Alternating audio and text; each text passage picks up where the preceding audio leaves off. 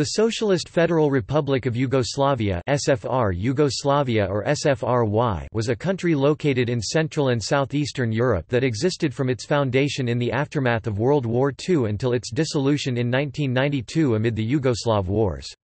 Covering an area of 255,804 square kilometers, 98,766 square miles, the SFRY was bordered by Italy to the west, Austria and Hungary to the north, Bulgaria and Romania to the east, and Albania and Greece to the south. It was a socialist state and a federation governed by the League of Communists of Yugoslavia and made up of 6 socialist republics: Bosnia and Herzegovina, Croatia, Macedonia, Montenegro, Serbia, and Slovenia, with Belgrade as its capital. In addition, it included 2 autonomous provinces within Serbia, Kosovo and Vojvodina. The SFRY traces back to 26 November 1942 when the Anti-Fascist Council for the National Liberation of Yugoslavia was formed during World War II. On 29 November 1945, the Federal People's Republic of Yugoslavia was proclaimed after the deposal of King Peter II, thus ending the monarchy. Until 1948, the new communist government originally sided with the Eastern Bloc under the leadership of Josip Broz Tito at the beginning of the Cold War, but the SFRY pursued a policy of neutrality after the Tito-Stalin split of 1948, became one of the founding members of the non-aligned movement, and transitioned from a planned economy to market socialism. Following the death of Tito on 4 May 1980, the Yugoslav economy started to collapse, which increased unemployment and inflation. The economic crisis led to a rise in ethnic nationalism in the late 1980s and early 1990s, which led to dissidence among the multiple ethnicities within the constituent republics. With the collapse of communism in Eastern Europe, inter-republic talks on transformation of the federation also failed and led to recognition of their independence by some European states in 1991. This led to the federation collapsing along federal borders, followed by the start of the Yugoslav Wars and the final downfall and breakup of the federation on 27 April 1992. 2 of its republics, Serbia and Montenegro, remained within the reconstituted Federal Republic of Yugoslavia, but the union was not recognized internationally as the official successor state to the SFRY. The term, "former Yugoslavia" Bivša Jugoslavia is now commonly used retrospectively. The SFR Yugoslavia maintained neutrality during the Cold War as part of its foreign policy. It was a founding member of CERN, the United Nations, Non-Aligned Movement, OSCE, IFAD, WTO, Eutelsat and BTWC. Name.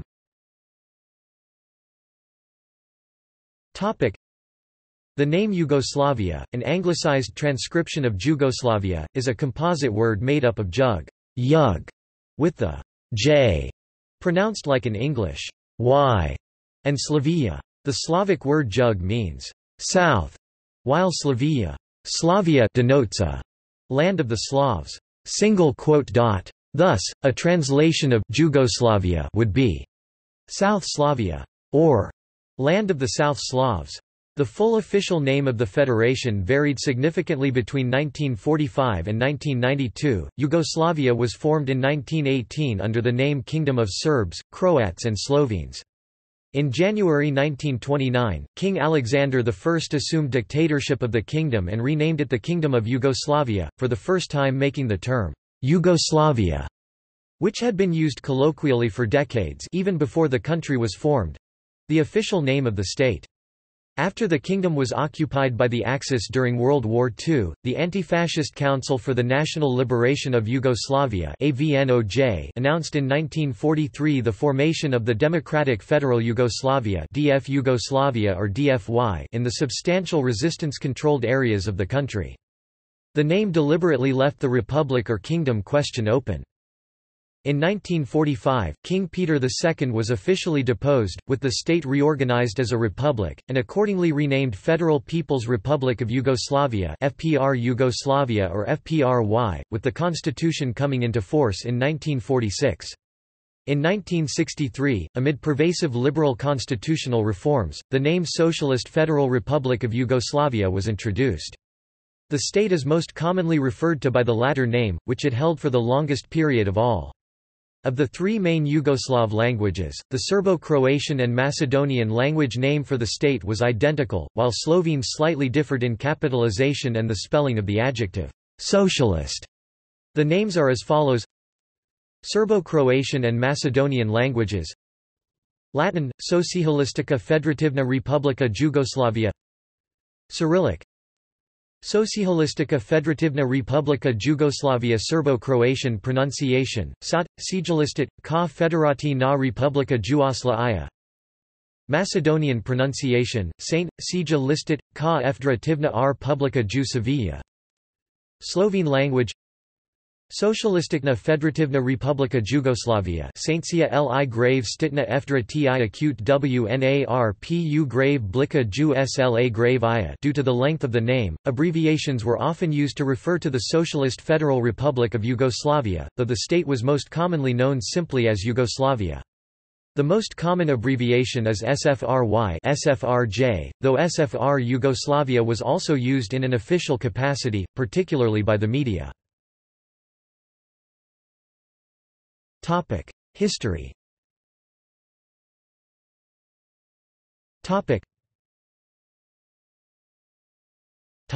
World War II.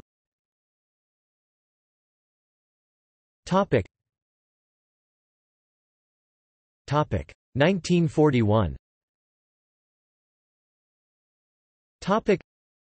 On 6 April 1941, Yugoslavia was invaded by the Axis powers led by Nazi Germany. By 17 April 1941, the country was fully occupied and was soon carved up by the Axis.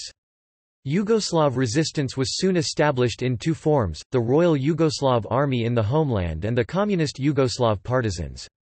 The partisan supreme commander was Josip Broz Tito, and under his command the movement soon began establishing liberated territories, which attracted the attention of occupying forces.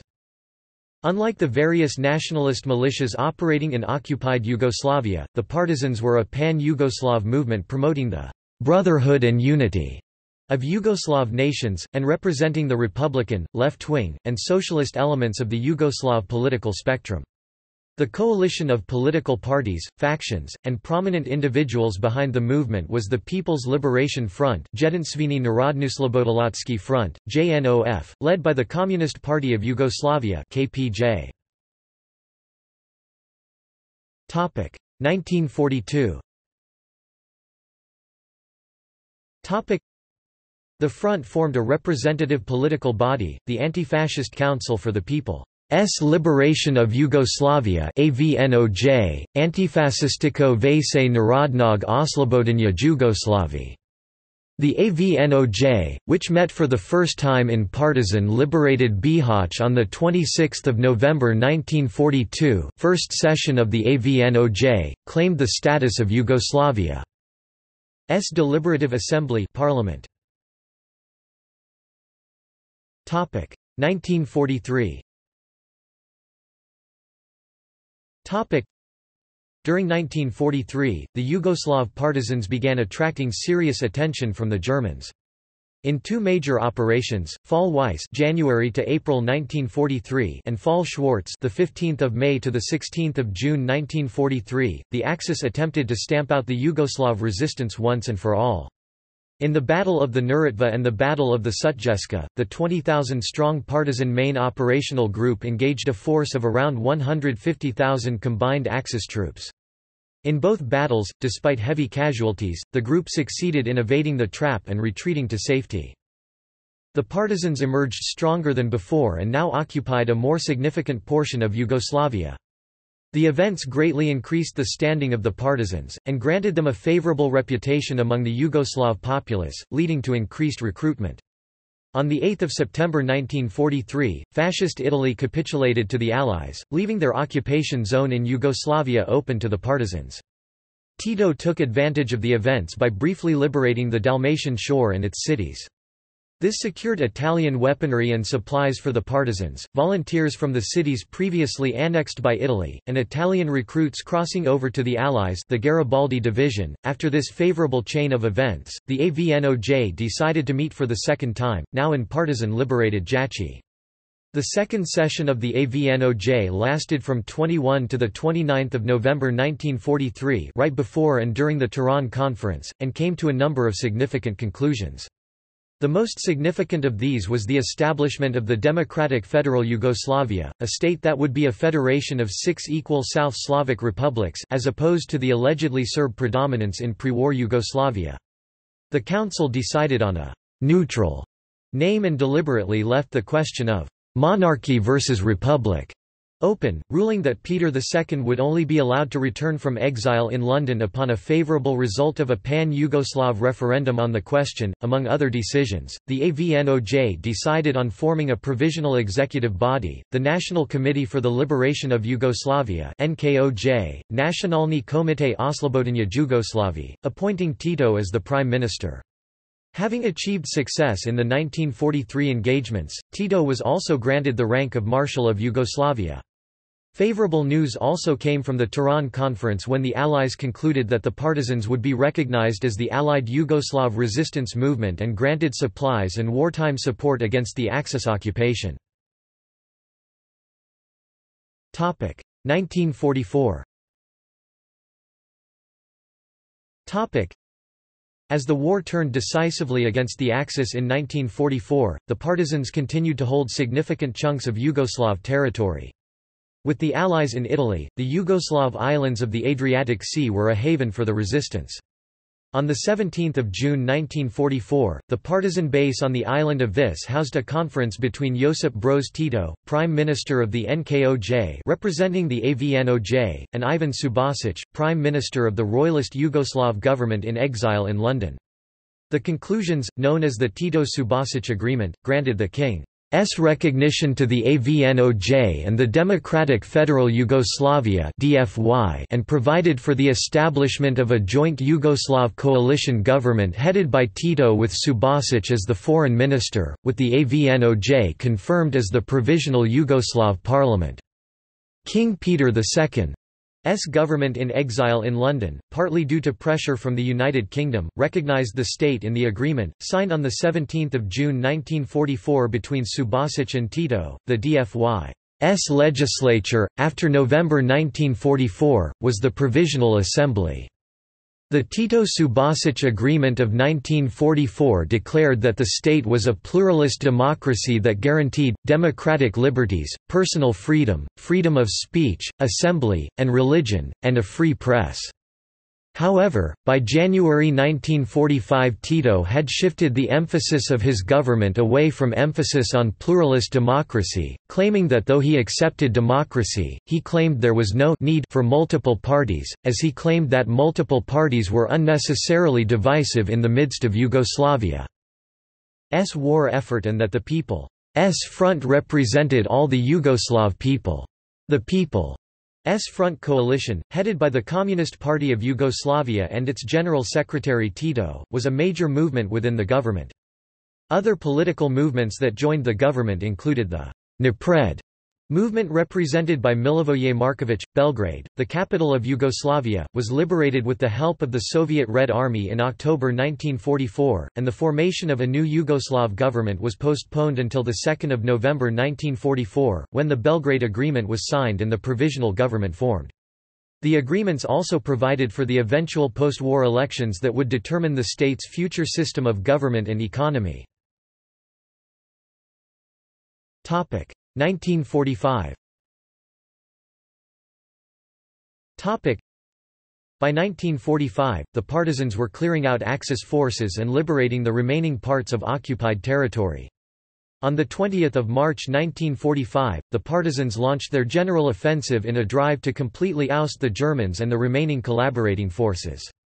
By the end of April 1945 the remaining northern parts of Yugoslavia were liberated, and chunks of southern German Austrian territory, and Italian territory around Trieste were occupied by Yugoslav troops. Yugoslavia was now once more a fully intact state, and was envisioned by the partisans as a «democratic federation» Including 6 federal states, the Federal State of Bosnia and Herzegovina (FS Bosnia and Herzegovina), Federal State of Croatia (FS Croatia), Federal State of Macedonia (FS Macedonia), Federal State of Montenegro (FS Montenegro), Federal State of Serbia (FS Serbia), and Federal State of Slovenia (FS Slovenia). The nature of its government, however, remained unclear, and Tito was highly reluctant to include the exiled King Peter II in post-war Yugoslavia as demanded by Winston Churchill. In February 1945, Tito acknowledged the existence of a Regency Council representing the king. The first and only act of the council as established on 7 March, however, was to proclaim a new government under Tito's premiership. The nature of the state was still unclear immediately after the war, and on 26 June 1945, the government signed the United Nations Charter using only Yugoslavia as an official name, with no reference to either a kingdom or a republic. Acting as head of state on 7 March, the king appointed to his Regency Council constitutional lawyers Srđan Budisavljević, Ante Mandić and Dusan Cernek. In doing so, the king empowered his council to form a common temporary government with Nkoj and accept Tito's nomination as prime minister of the first normal government. As authorized by the king, the Regency Council has thus accepted the Tito's nomination on 29 November 1945 when FNRY was declared. By this unconditional transfer of powers, King Peter II had abdicated to Tito.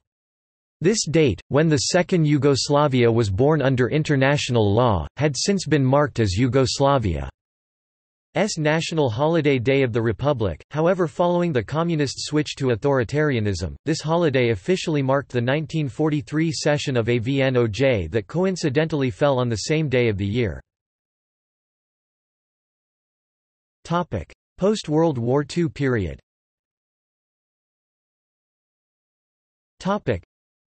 The first Yugoslav post-World War II elections were set for the 11th of November 1945. By this time the coalition of parties backing the partisans, the People's Liberation Front Jedinstveni Narodnooslobodilački Front, JNOF, had been renamed into the People's Front Narodni Front, NOF. The People's Front was primarily led by the Communist Party of Yugoslavia KPJ, and represented by Josip Broz Tito. The reputation of both benefited greatly from their wartime exploits and decisive success, and they enjoyed genuine support among the populace. However, the old pre-war political parties were re-established as well. As early as January 1945, while the enemy was still occupying the northwest, Josip Broz Tito commented, "I am not in principle against political parties because democracy also presupposes the freedom to express one's principles and one's ideas. But to create parties for the sake of parties, now, when all of us, as one, must direct all our strength in the direction of driving the occupying forces from our country, when the homeland has been razed to the ground, when we have nothing but our awareness and our hands, we have no time for that now. And here is a popular movement, the People's Front. Everyone is welcome within it, both communists and those who were Democrats and radicals, etc., whatever they were called before. This movement is the only force which can now lead our country out of this horror and misery and bring it to complete freedom." However, while the elections themselves were fairly conducted by a secret ballot, the campaign that preceded them was highly irregular. Opposition newspapers were banned on more than one occasion, and in Serbia the opposition leaders such as Milan Grol received threats via the press. The opposition withdrew from the election in protest to the hostile atmosphere, and this situation caused the 3 royalist representatives, Grol Subasic Uri Shute, to secede from the provisional government. Indeed, voting was on a single list of People's Front candidates with provision for opposition votes to be cast in separate voting boxes, but this procedure made electors identifiable by OZNA agents. The election results of the 11th of November 1945 were decisively in favor of the former, with an average of 85% of voters of each federal state casting their ballot for the People's Front. On 29 November 1945, the second anniversary of the second session of the AVNOJ, the Constituent Assembly of Yugoslavia formally abolished the monarchy and declared the state a republic. The country's official name became the Federal People's Republic of Yugoslavia (FPR Yugoslavia, FPRY), and the 6 federal states became People's Republics. Yugoslavia became a one-party state and was considered in its earliest years a model of communist orthodoxy. The Yugoslav government allied with the Soviet Union under Joseph Stalin and early on in the Cold War shot down 2 American airplanes flying in Yugoslav airspace on 9 and 19 August 1946. These were the first aerial shoot-downs of Western aircraft during the Cold War and caused deep distrust of Tito in the United States and even calls for military intervention against Yugoslavia. The new Yugoslavia also closely followed the Stalinist Soviet model of economic development in this early period, some aspects of which achieved considerable success. In particular, the public works of that period organized by the government managed to rebuild and even improve the Yugoslav infrastructure, in particular the road system, with little cost to the state. Tensions with the West were high as Yugoslavia joined the Cominform, and the early phase of the Cold War began with Yugoslavia pursuing an aggressive foreign policy. Having liberated most of the Julian March and Carinthia, and with historic claims to both those regions, the Yugoslav government began diplomatic maneuvering to include them in Yugoslavia. Both these demands were opposed by the West. The greatest point of contention was the port city of Trieste. The city and its hinterland were liberated mostly by the partisans in 1945, but pressure from the Western Allies forced them to withdraw to the so-called Morgan Line. The Free Territory of Trieste was established, and separated into Zone A and Zone B, administered by the Western Allies and Yugoslavia respectively. Initially, Yugoslavia was backed by Stalin, but by 1947 the latter had begun to cool towards the new state's ambitions. The crisis eventually dissolved as the Tito-Stalin split started, with Zone A being granted to Italy, and Zone B to Yugoslavia. Meanwhile, civil war raged in Greece, Yugoslavia's southern neighbor, and the Yugoslav government was determined to bring about a communist victory. Yugoslavia dispatched significant assistance, in terms of arms and ammunition, supplies, military experts on partisan warfare such as General Vladimir Dapčević, and even allowed the Greek forces to use Yugoslav territory as a safe haven. Although the Soviet Union, Bulgaria, and Yugoslav-dominated Albania had granted military support as well, Yugoslav assistance was far more substantial. However, this Yugoslav foreign adventure also came to an end with the Tito-Stalin split, as the Greek communists, expecting an overthrow of Tito, refused any assistance from his government. Without it, however, they were greatly disadvantaged and were defeated in 1949. The only communist neighbor of the People's Republic of Albania was Yugoslavia, and in the immediate post-war period the country was effectively a Yugoslav satellite. Neighboring Bulgaria was under increasing Yugoslav influence as well, and talks began to negotiate the inclusion of Albania and Bulgaria in Yugoslavia. The major point of contention was that Yugoslavia wanted to absorb the two as federal republics.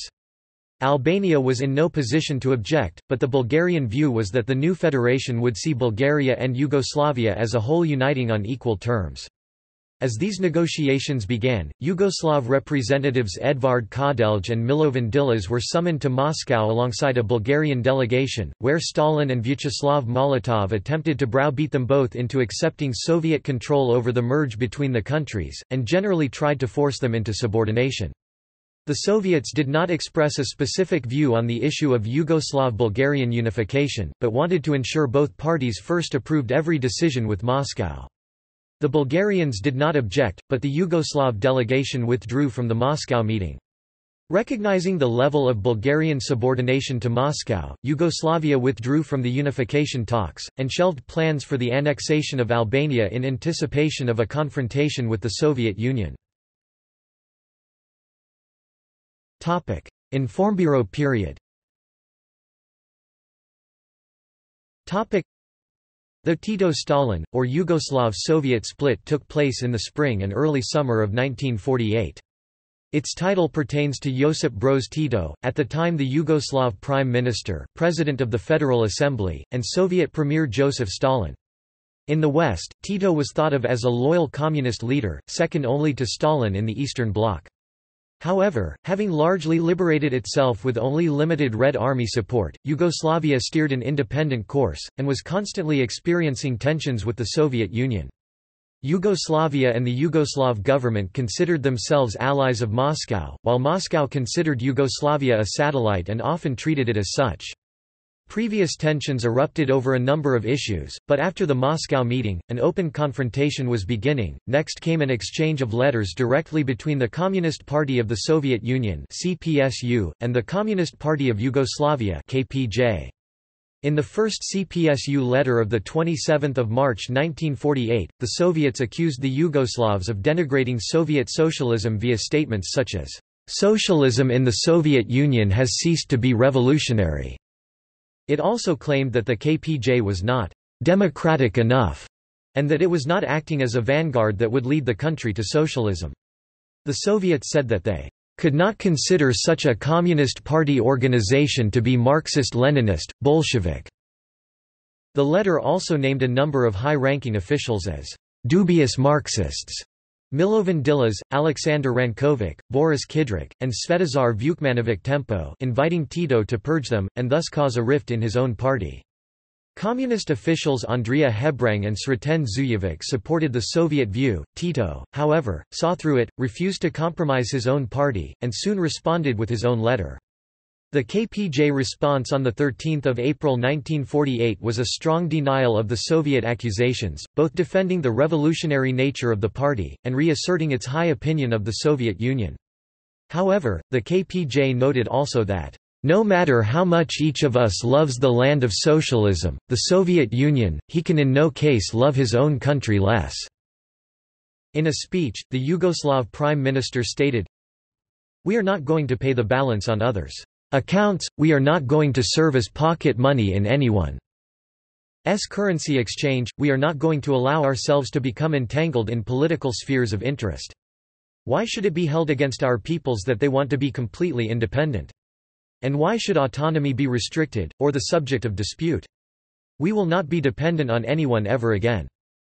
The 31-page-long Soviet answer of 4 May 1948 admonished the KPJ for failing to admit and correct its mistakes, and went on to accuse it of being too proud of their successes against the Germans, maintaining that the Red Army had saved them from destruction. An implausible statement, as Tito's partisans had successfully campaigned against Axis forces for 4 years before the appearance of the Red Army there. This time, the Soviets named Josip Broz Tito and Edvard Kardelj as the principal heretics, while defending Hebrang and Zujovic.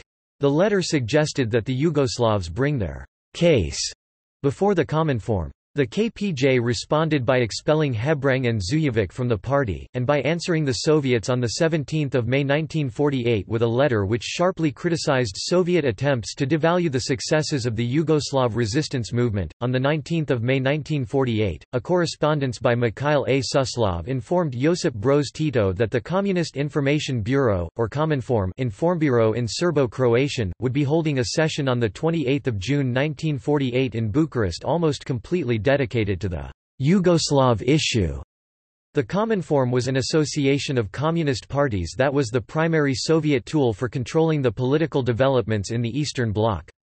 The date of the meeting, 28 June, was carefully chosen by the Soviets as the triple anniversary of the Battle of Kosovo Field 1389, the assassination of Archduke Ferdinand in Sarajevo 1914, and the adoption of the Vidovdan Constitution 1921. Tito, personally invited, refused to attend under a dubious excuse of illness. When an official invitation arrived on 19 June 1948, Tito again refused. On the first day of the meeting, 28 June, the Cominform adopted the prepared text of a resolution, known in Yugoslavia as the Resolution of the Informbiro, Rezolucija Informbiroa. In it, the other Cominform Informbiro members expelled Yugoslavia, citing nationalist elements that had managed in the course of the past 5 or 6 months to reach a dominant position in the leadership of the KPJ. The resolution warned Yugoslavia that it was on the path back to bourgeois capitalism due to its nationalist, independence-minded positions, and accused the party itself of Trotskyism.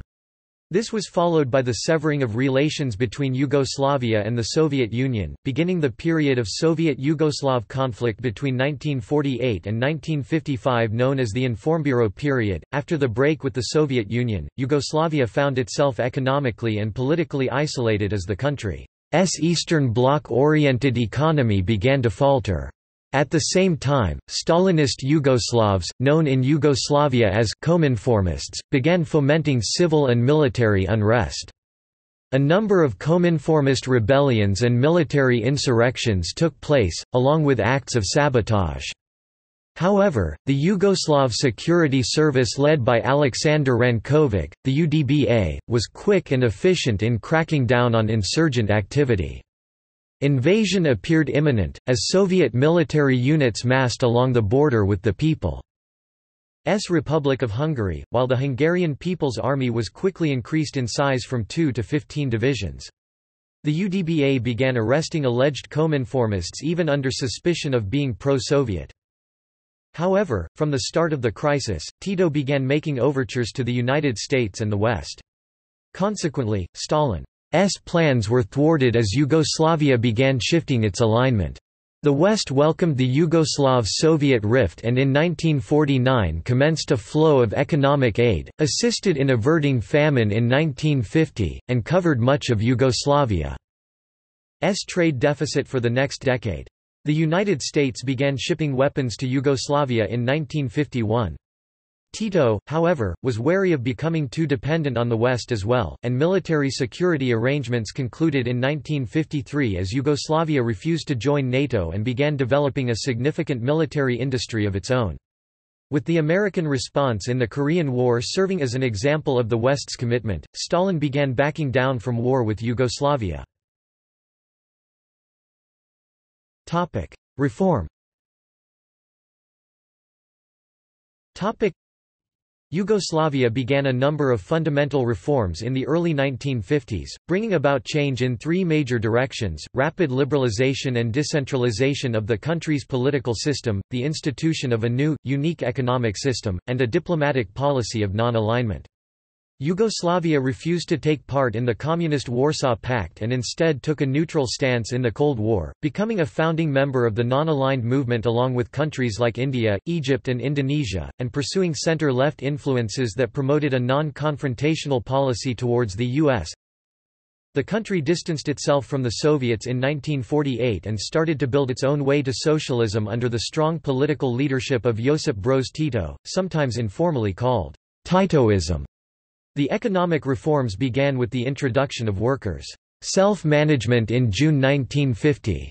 In this system, profits were shared among the workers themselves as workers' councils controlled production and the profits. An industrial sector began to emerge thanks to the government's implementation of industrial and infrastructure development programs. Exports of industrial products, led by heavy machinery, transportation machines especially in the shipbuilding industry, and military technology and equipment rose by a yearly increase of 11%. All in all, the annual growth of the gross domestic product (GDP) through to the early 1980s averaged 6.1%. Political liberalization began with the reduction of the massive state and party bureaucratic apparatus, a process described as the whittling down of the state by Boris Kidric, president of the Yugoslav Economic Council economics minister. On 2 November 1952 the Sixth Congress of the Communist Party of Yugoslavia introduced the «Basic Law», which emphasized the «personal freedom and rights of man» and the freedom of «free associations of working people».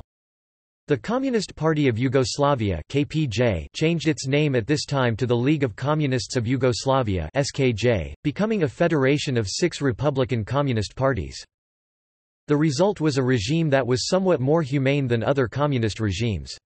However, the LCY retained absolute power. As in all communist regimes, the legislature did little more than rubber-stamp decisions already made by the LCY's Politburo. The secret police, the State Security Administration (UDBA), while operating with considerably more restraint than its counterparts in the rest of Eastern Europe, was nonetheless a feared tool of government control. UDBA was particularly notorious for assassinating suspected enemies of the state who lived in exile overseas. The media remained under restrictions that were somewhat onerous by Western standards, but still had somewhat more latitude than their counterparts in other communist countries. Nationalist groups were a particular target of the authorities, with numerous arrests and prison sentences handed down over the years for separatist activities. Dissent from a radical faction within the party led by Milovan Đilas, advocating the near-complete annihilation of the state apparatus, was at this time put down by Tito's intervention. In the early 1960s, concern over problems such as the building of economically irrational political factories and inflation led a group within the communist leadership to advocate greater decentralization. These liberals were opposed by a group around Aleksandar Ranković. In 1966 the liberals, the most important being Edvard Kardelj, Vladimir Bakaric of Croatia and Petar Stambolic of Serbia, gained the support of Tito. At party meeting in Brijuni, Ranković faced a fully prepared dossier of accusations and a denunciation from Tito that he had formed a clique with the intention of taking power. Ranković was forced to resign all party posts and some of his supporters were expelled from the party. Throughout the 1950s and 60s, the economic development and liberalization continued at a rapid pace. The introduction of further reforms introduced a variant of market socialism, which now entailed a policy of open borders. With heavy federal investment, tourism in senior Croatia was revived, expanded, and transformed into a major source of income. With these successful measures, the Yugoslav economy achieved relative self-sufficiency and traded extensively with both the West and the East. By the early 1960s, foreign observers noted that the country was booming, and that all the while the Yugoslav citizens enjoyed far greater liberties than the Soviet Union and Eastern Bloc states. Literacy was increased dramatically and reached 91%, medical care was free on all levels, and life expectancy was 72 years. In 1971 the leadership of the League of Communists of Yugoslavia, notably Miko Tripalo and Savka Dabčević Kukar, allied with nationalist non-party groups, began a movement to increase the powers of the individual federal republics. The movement was known as the Mass Movement and led to the Croatian Spring. Tito responded to the incident by purging the Croatian Communist Party while Yugoslav authorities arrested large numbers of the Croatian protesters. To avert ethnically driven protests in the future, Tito began to initiate some of the reforms demanded by the protesters. At this time, Usta's sympathizers outside Yugoslavia tried through terrorism and guerrilla actions to create a separatist momentum, but they were unsuccessful, sometimes even gaining the animosity of fellow Roman Catholic Croatian Yugoslavs. From 1971 on, the republics had control over their economic plans. This led to a wave of investment, which in turn was accompanied by a growing level of debt and a growing trend of imports not covered by exports. Many of the demands made in the 1971 Croatian Spring, such as giving more autonomy to the individual republics, became reality with the new federal constitution 1974. At the same time that the constitution gave the republics more autonomy, it also awarded a similar status to two autonomous provinces within Serbia, Kosovo, a largely ethnic Albanian populated region, and Vojvodina, a region with Serb majority but large numbers of ethnic minorities, such as Hungarians. These reforms satisfied most of the republics, especially Croatia as well as the Albanians of Kosovo and the minorities of Vojvodina. But the 1974 constitution deeply aggravated Serbian communist officials and Serbs themselves who distrusted the motives of the proponents of the reforms. Many Serbs saw the reforms as concessions to Croatian and Albanian nationalists, as no similar autonomous provinces were made to represent the large numbers of Serbs of Croatia or Bosnia and Herzegovina, and Serb nationalists were frustrated over Tito's support of the recognition of Montenegrins and Macedonians as independent nationalities, as Serbian nationalists had claimed that there was no ethnic or cultural difference separating these two nations from the Serbs that could verify that such nationalities truly existed. Tito maintained a busy, active traveling schedule despite his advancing age. His 85th birthday in May 1977 was marked by huge celebrations. During the year, he visited Libya, the Soviet Union, North Korea, and finally China, where the post-Mao leadership finally made peace with him after more than 20 years of denouncing the SFRY as revisionists in the pay of capitalism. This was followed by a tour of France, Portugal, and Algeria, after which the president's doctors advised him to rest. In August 1978, Chinese leader Hua Guofeng visited Belgrade, reciprocating Tito's China trip the year before. This event was sharply criticized in the Soviet press, especially as Tito used it as an excuse to indirectly attack Moscow's ally Cuba for promoting divisiveness in the non-aligned movement. When China launched a military campaign against Vietnam the following February, Yugoslavia openly took Beijing's side in the dispute. The effect was a rather adverse decline in Yugoslav-Soviet relations. During this time, Yugoslavia's first nuclear reactor was under construction in Krško, built by US-based Westinghouse. The project ultimately took until 1980 to complete because of disputes with the United States about certain guarantees that Belgrade had to sign off on before it could receive nuclear materials, which included the promise that they would not be sold to third parties or used for anything but peaceful purposes. Post-Tito period. Tito died on 4 May 1980 of complications from surgery. While it had been known for some time that the 87-year-old president's health had been failing, his death nonetheless came as a shock to the country. This was because Tito was looked upon as the country's hero in World War II and had been the country's dominant figure and identity for over 3 decades. His loss marked a significant alteration, and it was reported that many Yugoslavs openly mourned his death. In the Split soccer stadium, Serbs and Croats visited the coffin among other spontaneous outpourings of grief, and a funeral was organized by the League of Communists. After Tito's death in 1980, a new collective presidency of the communist leadership from each republic was adopted. At the time of Tito's death, the federal government was headed by Veselin Duranović, who had held the post since 1977. He had come into conflict with the leaders of the republics, arguing that Yugoslavia needed to economize due to the growing problem of foreign debt. Duranović argued that a devaluation was needed, which Tito refused to countenance for reasons of national prestige. Post-Tito Yugoslavia faced significant fiscal debt in the 1980s, but its good relations with the United States led to an American-led group of organizations called the Friends of Yugoslavia to endorse and achieve significant debt relief for Yugoslavia in 1983 and 1984, though economic problems would continue until the state's dissolution in the 1990s. Yugoslavia was the host nation of the 1984 Winter Olympics in Sarajevo. For Yugoslavia, the Games demonstrated the continued Tito's vision of brotherhood and unity as the multiple nationalities of Yugoslavia remained united in one team, and Yugoslavia became the second communist state to hold the Olympic Games. The Soviet Union held them in 1980. However, Yugoslavia's Games were participated in by Western countries while the Soviet Union's Olympics were boycotted by some.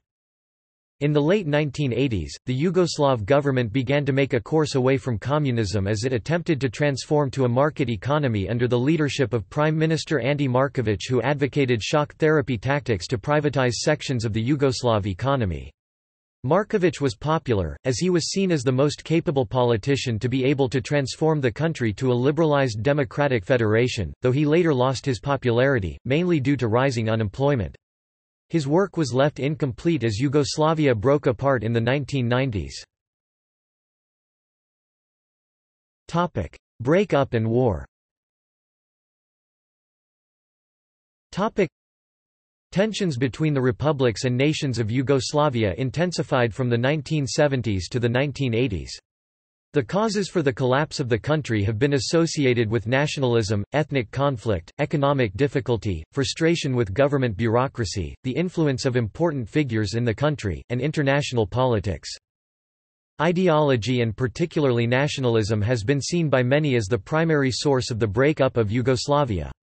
Since the 1970s, Yugoslavia's communist regime became severely splintered into a liberal decentralist nationalist faction led by Croatia and Slovenia that supported a decentralized federation with greater local autonomy, versus a conservative centralist nationalist faction led by Serbia that supported a centralized federation to secure Serbia's and Serbs' interests across Yugoslavia, as they were the largest ethnic group in the country as a whole.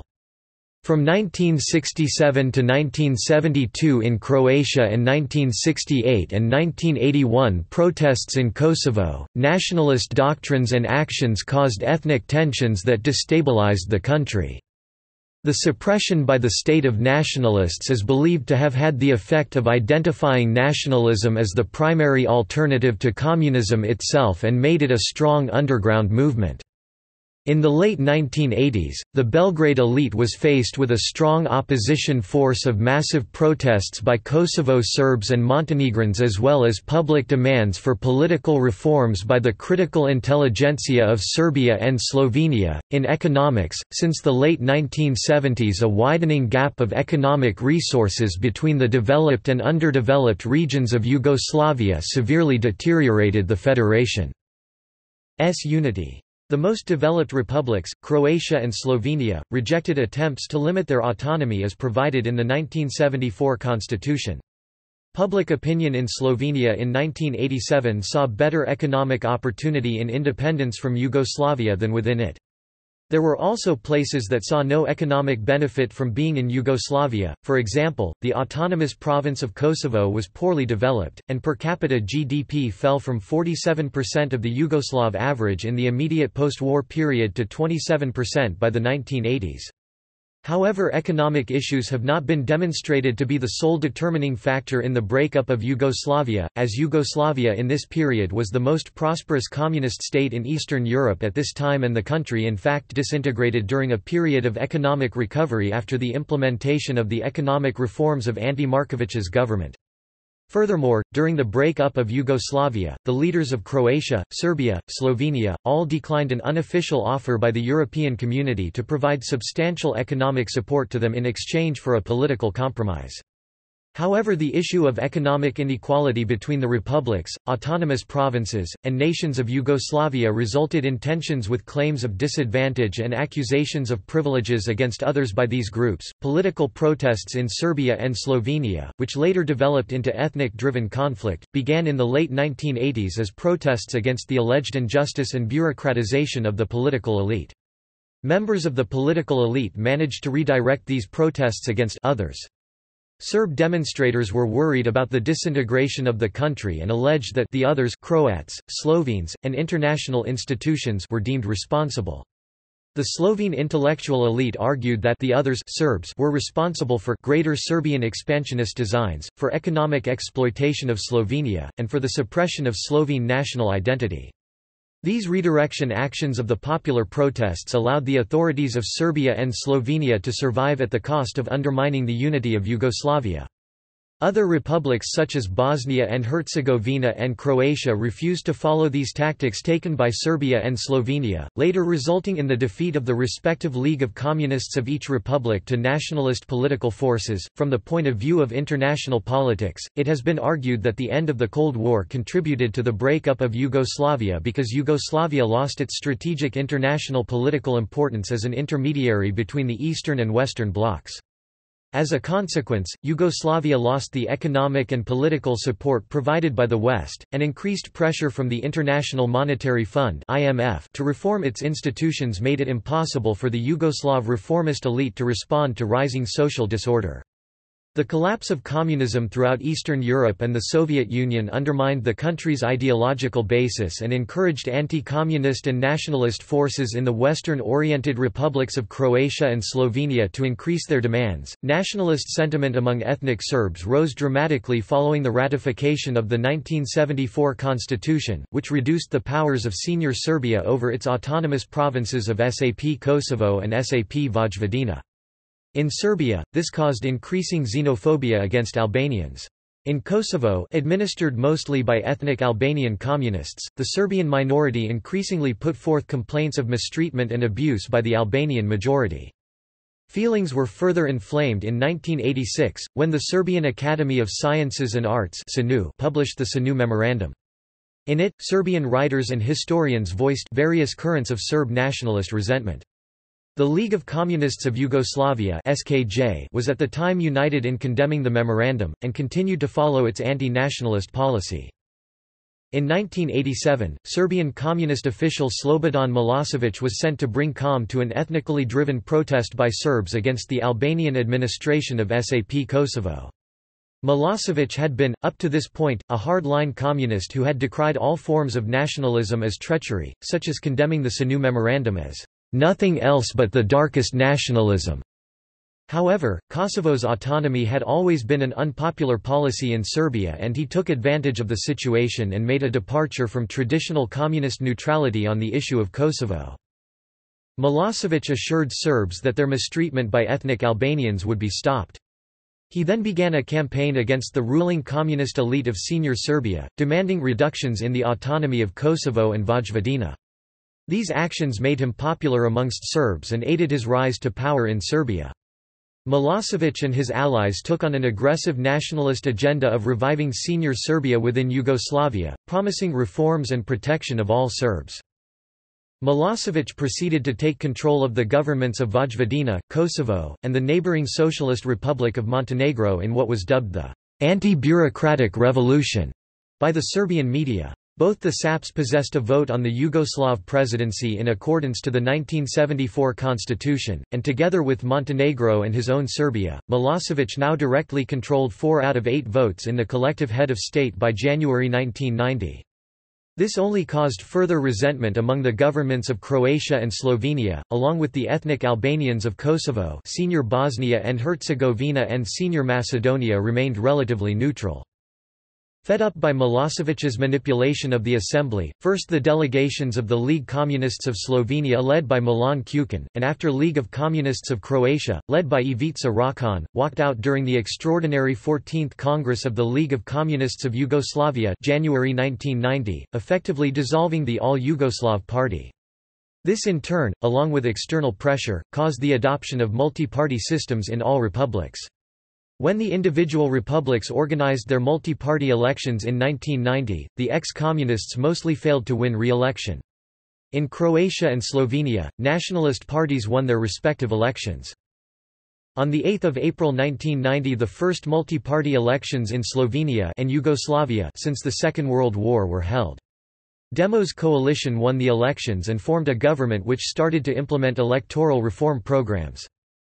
In Croatia, the Croatian Democratic Union (HDZ) won the election promising to defend Croatia from Milosevic, which caused alarm among Croatia's large Serbian minority. Croatian Serbs, for their part, were wary of HDZ leader Franjo Tudman's nationalist government, and in 1990, Serb nationalists in the southern Croatian town of Nin organized and formed a separatist entity known as the Sao Krajina, which demanded to remain in union with the rest of the Serb populations if Croatia decided to secede.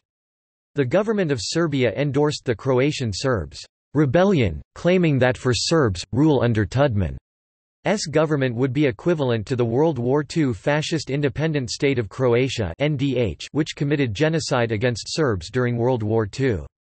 Milosevic used this to rally Serbs against the Croatian government, and Serbian newspapers joined in the warmongering.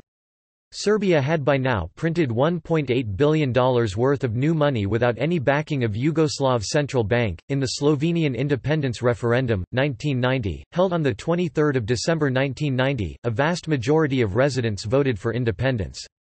88.5% of all electors, 94.8% of those participating, voted for independence, which was declared on 25 June 1991. Both Slovenia and Croatia declared their independence on 25 June 1991.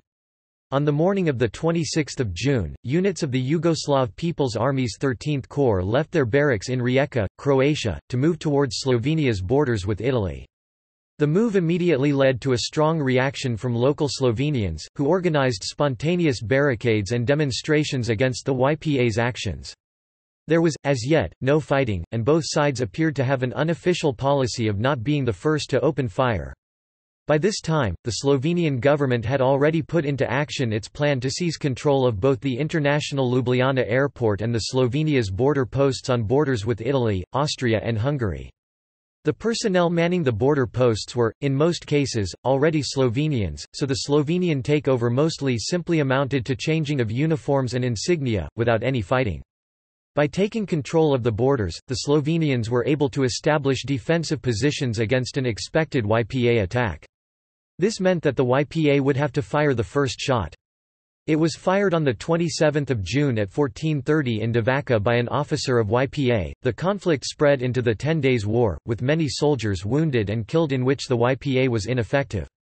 Many unmotivated soldiers of Slovenian, Croatian, Bosnian or Macedonian nationality deserted or quietly rebelled against some Serbian officers who wanted to intensify the conflict. It also marked the end of the YPA, which was until then composed by members of all Yugoslav nations. After that, YPA consisted mainly of men of Serbian nationality. On 7 July 1991, whilst supportive of their respective rights to national self-determination, the European Community pressured Slovenia and Croatia to place a 3-month moratorium on their independence with the Brijuni Agreement, recognized by representatives of all republics. During these 3 months, the Yugoslav army completed its pull-out from Slovenia. Negotiations to restore the Yugoslav Federation with diplomat Lord Peter Carrington and members of the European Community were all but ended. Carrington's plan realized that Yugoslavia was in a state of dissolution and decided that each republic must accept the inevitable independence of the others, along with a promise to Serbian President Milosevic that the European Union would ensure that Serbs outside of Serbia would be protected. Milosevic refused to agree to the plan, as he claimed that the European Community had no right to dissolve Yugoslavia and that the plan was not in the interests of Serbs as it would divide the Serb people into 4 republics: Serbia, Montenegro, Bosnia and Herzegovina, and Croatia. Carrington responded by putting the issue to a vote in which all the other republics, including Montenegro under Momir Bulatovic, initially agreed to the plan that would dissolve Yugoslavia. However, after intense pressure from Serbia on Montenegro's president, Montenegro changed its position to oppose the dissolution of Yugoslavia.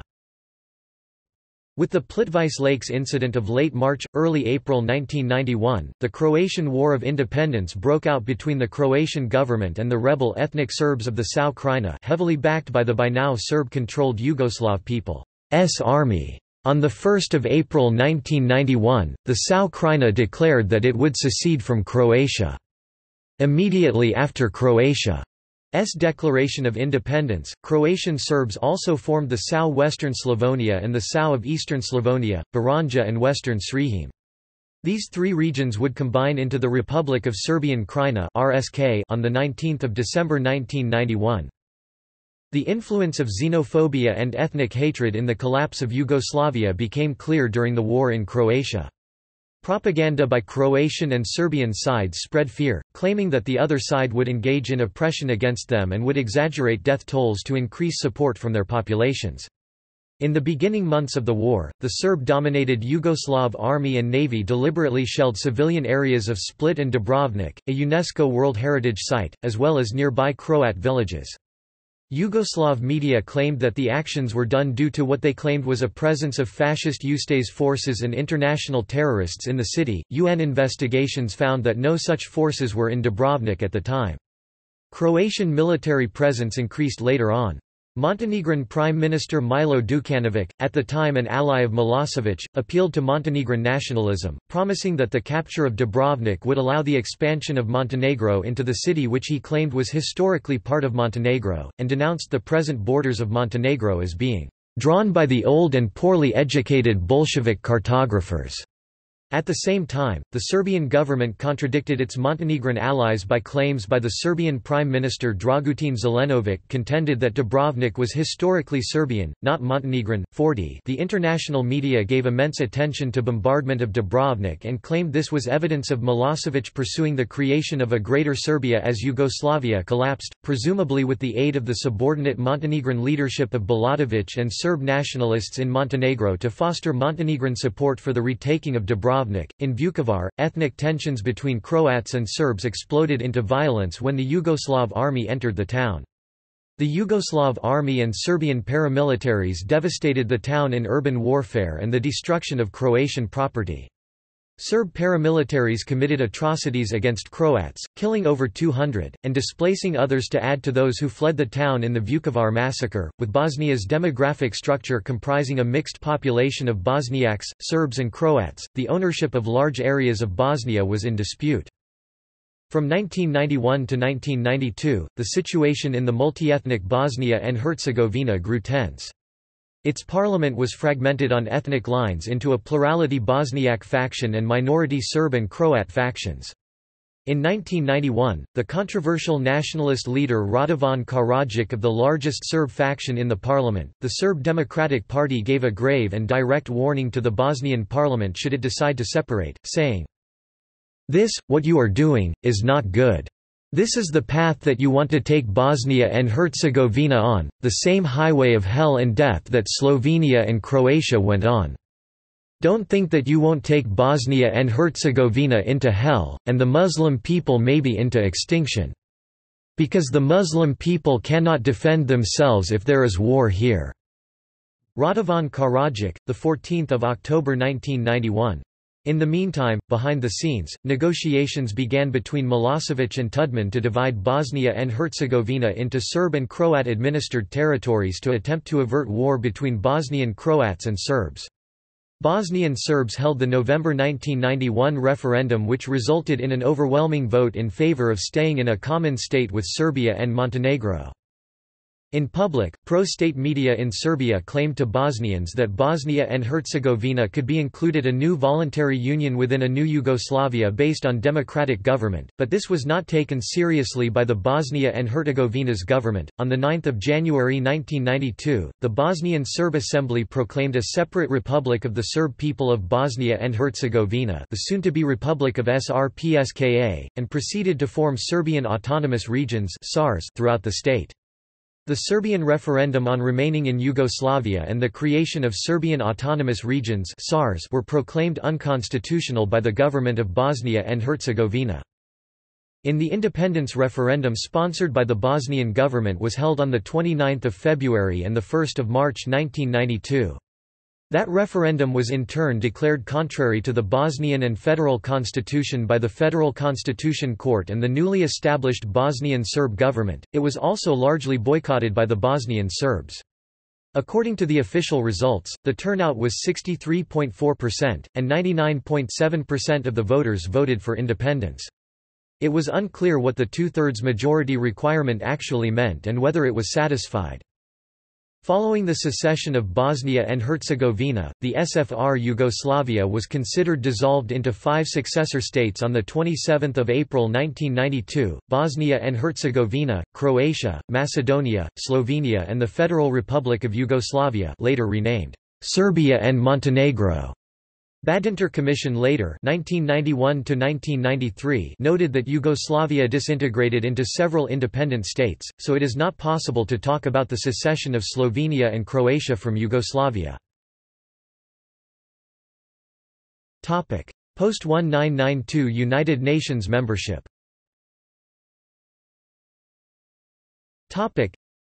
In September 1992, the Federal Republic of Yugoslavia, consisting of Serbia and Montenegro, failed to achieve de jure recognition as the continuation of the Socialist Federal Republic in the United Nations. It was separately recognized as a successor alongside Slovenia, Croatia, Bosnia and Herzegovina, and Macedonia. Before 2000, the Federal Republic of Yugoslavia declined to reapply for membership in the United Nations, and the United Nations Secretariat allowed the mission from the SFRY to continue to operate and accredited representatives of the Federal Republic of Yugoslavia to the SFRY mission, continuing work in various United Nations organs. Politics.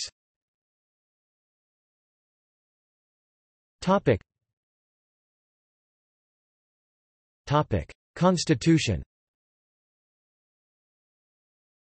The Constitution of the Socialist Federal Republic of Yugoslavia was amended in 1963 and 1974.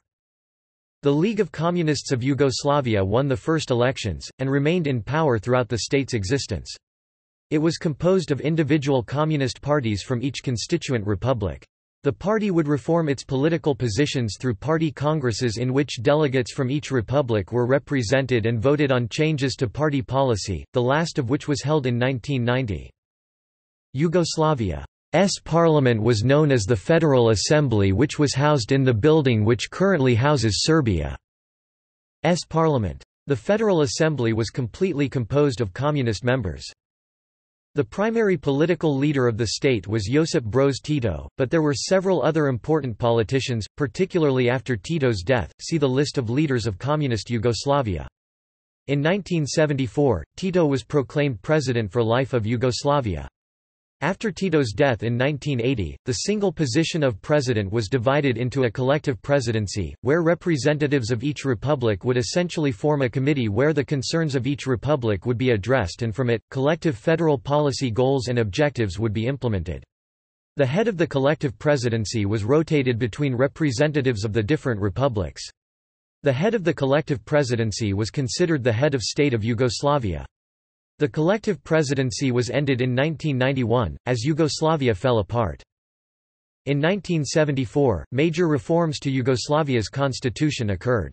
Among the changes was the controversial internal division of Serbia, which created two autonomous provinces within it, Vojvodina and Kosovo. Each of these autonomous provinces had voting power equal to that of the republics, but retroactively they participated in Serbian decision-making as constituent parts of Senior Serbia. Federal subjects. Internally, the Yugoslav Federation was divided into 6 constituent socialist republics established in 1944 and 2 socialist autonomous provinces, Kosovo and Vojvodina, within the Socialist Republic of Serbia. The federal capital was Belgrade. In alphabetical order, the republics and provinces were. Foreign policy. Under Tito, Yugoslavia adopted a policy of non-alignment in the Cold War.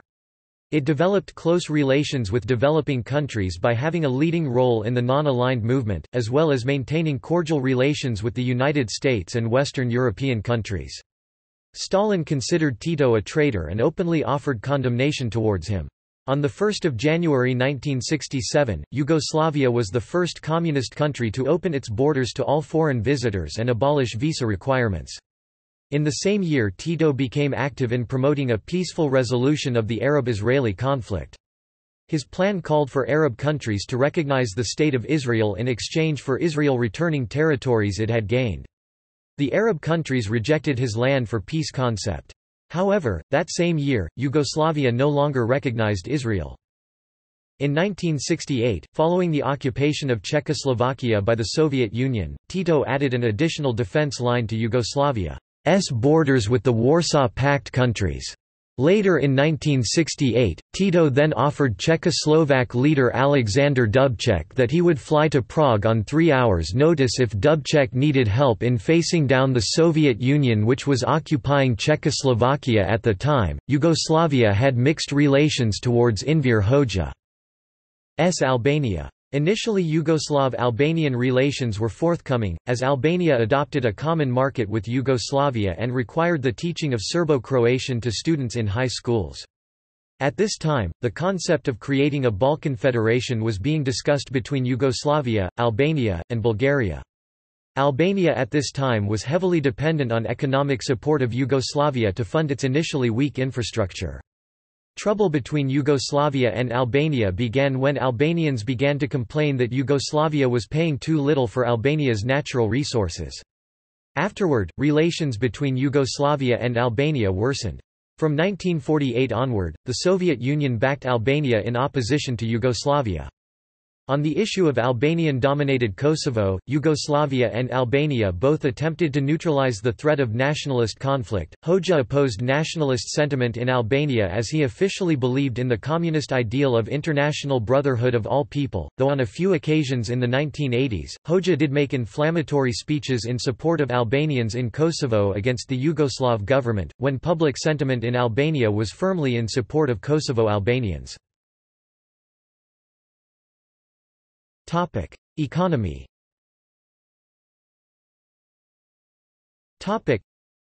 Despite their common origins, the economy of socialist Yugoslavia was much different from the economies of the Soviet Union and other Eastern European communist countries, especially after the Yugoslav-Soviet breakup of 1948.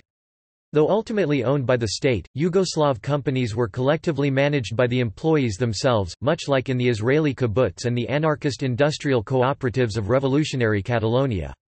The occupation and liberation struggle in World War II left Yugoslavia's infrastructure devastated. Even the most developed parts of the country were largely rural, and the little industry the country had was largely damaged or destroyed. Unemployment was a chronic problem for Yugoslavia. The unemployment rates were amongst the highest in Europe during its existence, and they did not reach critical levels before the 1980s only due to the safety valve provided by sending 1 million guest workers yearly to advanced industrialized countries in Western Europe.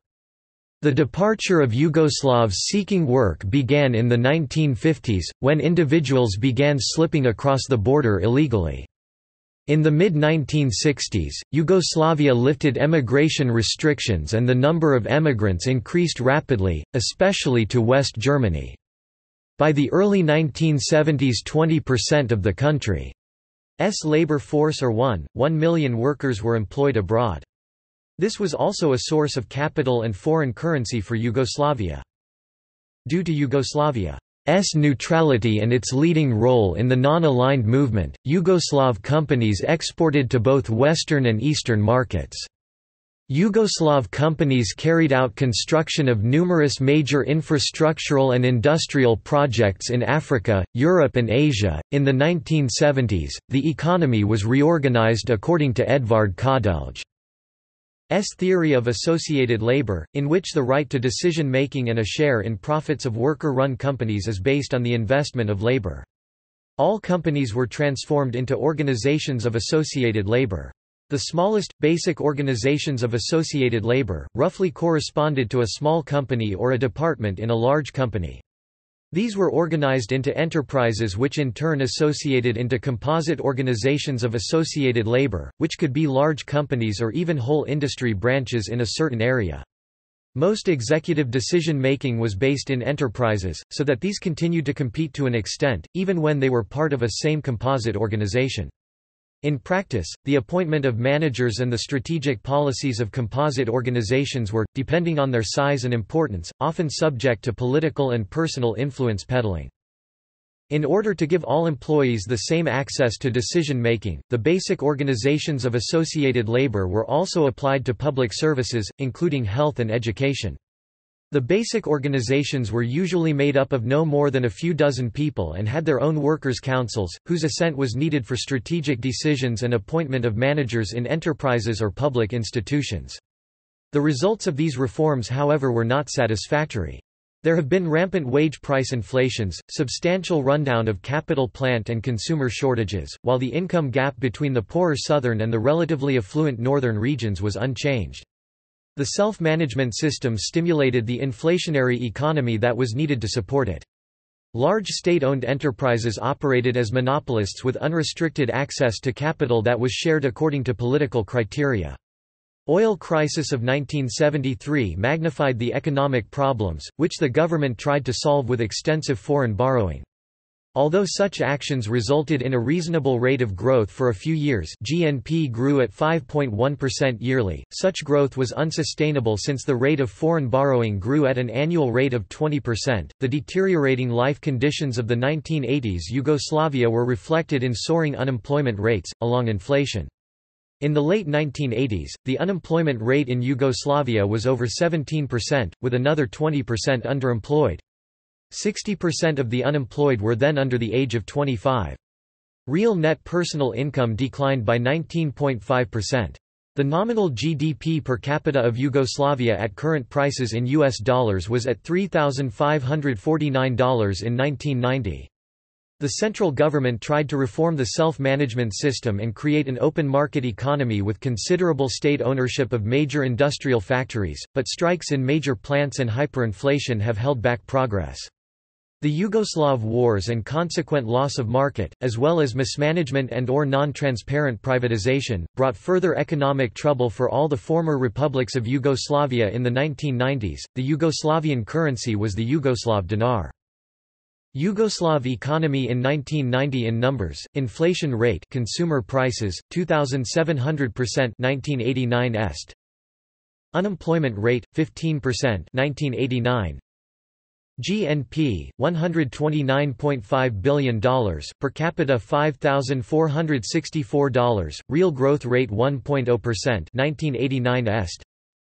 Budget, revenues $6.4 billion, expenditures $6.4 billion, including capital expenditures of $Na 1990. Exports, $13.1 billion F.O.B., 1988, commodities, raw materials and semi-manufactures 50%, consumer goods 31%, capital goods and equipment 19%, partners EC 30%, SEMA 45%, less developed countries 14%, US 5%, other 6%. Imports, $13.8 billion C.I.F., 1988, commodities, raw materials and semi-manufactures 79%, capital goods and equipment 15%, consumer goods 6%, partners EC 30%, SEMA 45%, less developed countries 14%, US 5%, other 6%.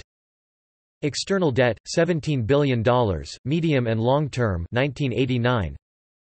Electricity, 21 million kilowatts capacity, 87,100 million kilowatt-hours produced, 3,650 kilowatt-hours per capita 1989. Topic: Transportation. Topic: Air transport. Topic: While being a communist country, after the Tito-Stalin split, Yugoslavia initiated a period of military neutrality and non-alignment. Its airlines were supplied by both the East and the West. Jat Yugoslav Airlines became the flag carrier by absorbing the previous company Aeroput. During its existence it grew to become one of the leading airlines in Europe both by fleet and destinations. Its fleet included most of the Western-built aircraft, and destinations included all 5 continents. By the 1970s more airlines were created, namely Aviogenics, Adria Airways and Pan Adria Airways, mostly focused in the growing tourist industry. The capital Belgrade Airport became the regional hub, offering flights, either by the national airline JAT, or by other airlines, to all important destinations worldwide. Most international flights would include a stop in Zagreb Airport, the second national airport in terms of passenger and cargo capacity.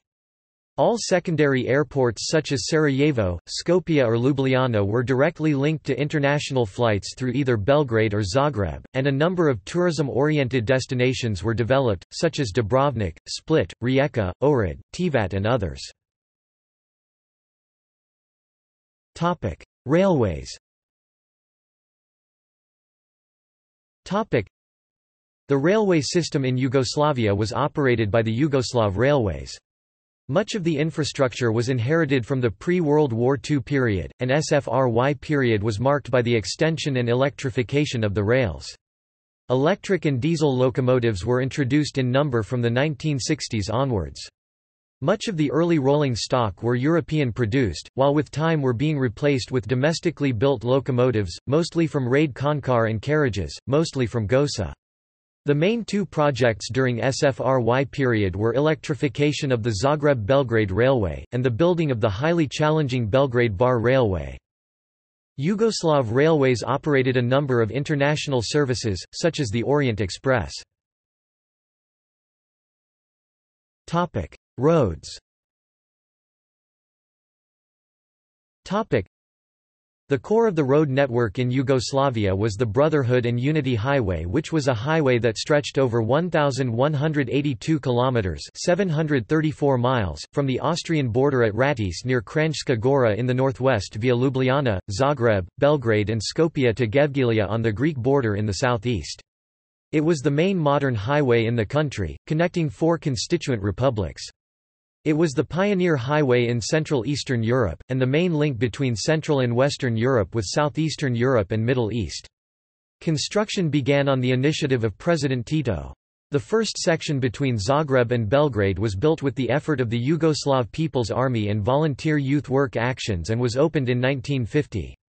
The section between Ljubljana and Zagreb was built by 54,000 volunteers in less than 8 months in 1958. Maritime and river transportation. With its extensive coast in the Adriatic Sea, Yugoslavia included several large ports such as Split, Rijeka, Bar or Pula.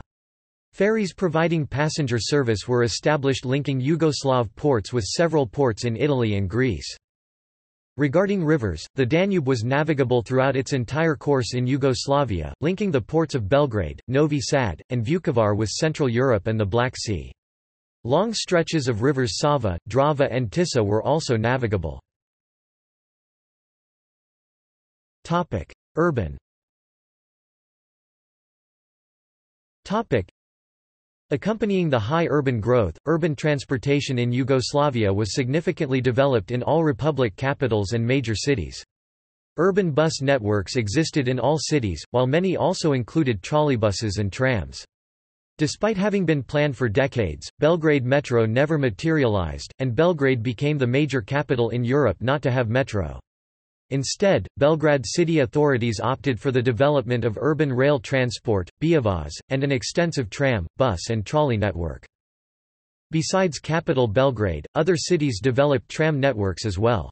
The urban rail transport infrastructure in Yugoslavia consisted of Bosnia and Herzegovina, trams in Sarajevo, Croatia, Zagreb tram system, Osijek tram system, Dubrovnik tram up to 1970, trams in Rijeka up to 1952, Serbia, Belgrade tram system, Niš tram system up to 1958, Novi Sad tram system up to 1958, Subotica tram system up to 1974, Slovenia, Ljubljana tram system up to 1958, Piran tram system up to 1953. In the Kingdom of Italy, there were also the Apatija tram and trams in Pula in Istria province, after 1947 de facto 1945 ceded to Yugoslavia.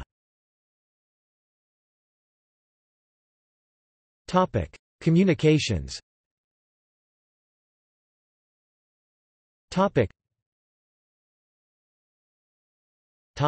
Radio and television. One of the founding members of the European Broadcasting Union, Yugoslav Radio Television, known as JRT, was the national public broadcasting system in Yugoslavia. It consisted of 8 sub-national radio and television broadcast centers, with each one headquartered in one of the 6 constituent republics and 2 autonomous provinces. Each television center created its own programming independently, and some of them operated several channels. This sub-national broadcasting centers became public broadcasters of the newly independent states, with altered names, after the breakup of Yugoslavia. Zagreb Radio started broadcasting on May 15, 1926, and was the first public broadcasting facility in Southeast Europe. On the 30th anniversary of the establishment of Zagreb radio station, on 15 May 1956, the first television program was broadcast. This was the first TV station in Yugoslavia and would later become a color station in 1972. RT Belgrade and RT Ljubljana started broadcasting its television programs 2 years later, in 1958. Geography.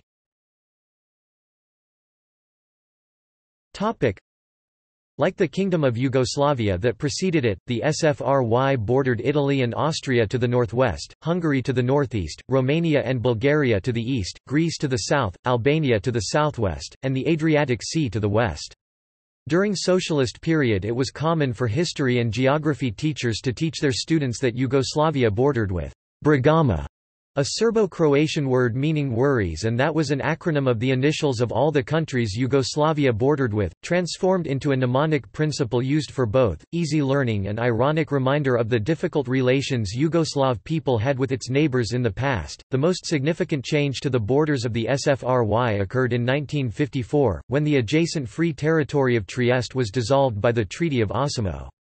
The Yugoslav Zone B, which covered 515.5 square kilometers, 199.0 square miles, became part of the SFRY. Zone B was already occupied by the Yugoslav National Army.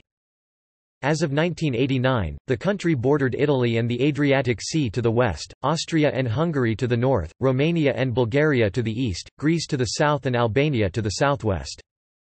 In 1991, the SFRY territory disintegrated as the independent states of Slovenia, Croatia, Macedonia, and Bosnia and Herzegovina separated from it, though the Yugoslav military controlled parts of Croatia and Bosnia prior to the state's dissolution. By 1992, only the republics of Serbia and Montenegro remained committed to union, and formed the Federal Republic of Yugoslavia in that year. Demographics.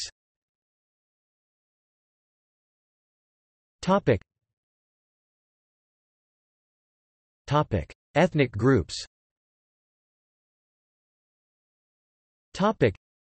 The SFRY recognized nations narodi and nationalities narodnosti separately. The former included the constituent South Slavic peoples, Croats, Macedonians, Montenegrins, Muslims nationality, Serbs and Slovenes, while the latter included other Slavic and non-Slavic ethnic groups such as Bulgarians, Czechs, Rusins and Slovaks Slavic, or Albanians, Germans, Hungarians, Italians and Turks non-Slavic. About a total of 26 known sizable ethnic groups were known to live in Yugoslavia, including the Romani people. There was also a Yugoslav ethnic designation, for the people who wanted to identify with the entire country, including people who were born to parents in mixed marriages. Languages.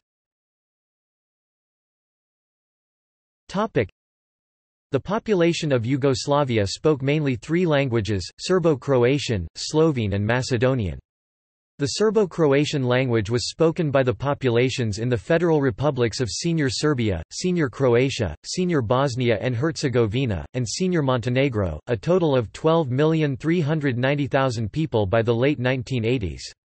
Slovene was spoken by approximately 2 million inhabitants of Senior Slovenia, while Macedonian was spoken by 1,210,000 inhabitants of Senior Macedonia. National minorities used their own languages as well, with 506,000 speaking Hungarian primarily in SAP Vojvodina, and 2 million persons speaking Albanian in Senior Serbia primarily in SAP Kosovo, Senior Macedonia and Senior Montenegro. Turkish, Romanian primarily in SAP Vojvodina, and Italian primarily in Istria and parts of Dalmatia were also spoken to a lesser extent. The Yugoslav Albanians, almost exclusively Gegs, chose to use the unified literary language of Albania predominantly based on Tosk Albanian, a different dialect. For political reasons, the three main languages all belong to the South Slavic language group and are thus similar, allowing most people from different areas to understand each other. Intellectuals were mostly acquainted with all three languages, while people of more modest means from Senior Slovenia and Senior Macedonia were provided an opportunity to learn the Serbo-Croatian language during the compulsory service in the federal military. Serbo-Croatian itself is made up of three dialects, Shtokavian, Kajkavian, and Chakavian, with Shtokavian used as the standard official dialect of the language. Official Serbo-Croatian was divided into two similar variants, the Croatian Western variant and Serbian Eastern variant, with minor differences telling the two apart. Two alphabets used in Yugoslavia were, the Latin alphabet and the Cyrillic script. Both alphabets were modified for use by the Serbo-Croatian language in the 19th century, thus the Serbo-Croatian Latin alphabet is more closely known as Gaja's Latin alphabet, while Cyrillic is referred to as the Serbian Cyrillic alphabet. Serbo-Croatian uses both alphabets, Slovene uses only the Latin alphabet, and Macedonian uses only the Cyrillic alphabet. Bosnian and Croatian variants of the language used exclusively Latin, while the Serbian variant used both Latin and Cyrillic. Emigration. The small or negative population growth in the former Yugoslavia reflected a high level of emigration.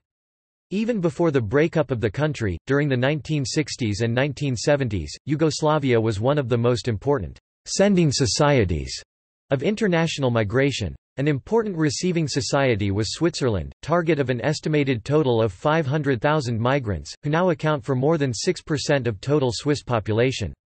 Similar numbers emigrated to Germany, Australia, Sweden and to North America.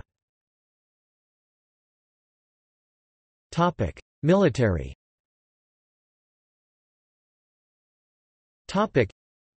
The armed forces of SFR Yugoslavia consisted of the Yugoslav people. Army, Jugoslovenska Narodna Armija, JNA, Territorial Defense 2, Civil Defense (CZ), and Militia police in wartime. Socialist Yugoslavia maintained a strong military force. JNA was the main organization of the military forces plus the remnants of the Royal Yugoslav Army, and was composed of the Ground Army, Navy and Aviation. Militarily, Yugoslavia had a policy of self-sufficiency. Due to its policy of neutrality and non-alignment, efforts were made to develop the country's military industry to provide the military with all its needs, and even for export. Most of its military equipment and pieces were domestically produced, while some was imported both from the east and the west. The regular army mostly originated from the Yugoslav partisans of World War II. Yugoslavia had a thriving arms industry and exported to nations such as Kuwait, Iraq, and Burma, among others, including a number of staunchly anti-communist regimes like Guatemala. Yugoslav companies like Zastava Arms produced Soviet-designed weaponry under license as well as creating weaponry from scratch, ranging from police pistols to airplanes. Soko was an example of a successful military aircraft designed by Yugoslavia before the Yugoslav Wars. Beside the Federal Army, each of the 6 republics had their own respective territorial defense forces. They were a national guard of sorts, established in the frame of a new military doctrine called General Popular Defense, as an answer to the brutal end of the Prague Spring by the Warsaw Pact in Czechoslovakia in 1968. It was organized on republic, autonomous province, municipality and local community levels. As Yugoslavia splintered, the army factionalized along ethnic lines, and by 1991–92 Serbs made up almost the entire army as the separating states formed their own. Education.